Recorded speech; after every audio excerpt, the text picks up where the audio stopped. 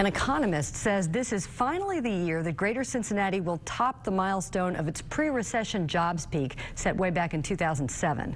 Stu Hoffman is PNC Financial Service Group's Pittsburgh-based economist. Cincinnati had just over 1 million jobs at the end of 2014. That's only a few thousand off its peak at the end of 2007. According to Hoffman, who was recently in town for an economic outlook conference. Hoffman is predicting Greater Cincinnati will add about 20,000 jobs in 2015. There is a negative side, however. Hoffman said Cincinnati has been slower to come back than the nation as a whole.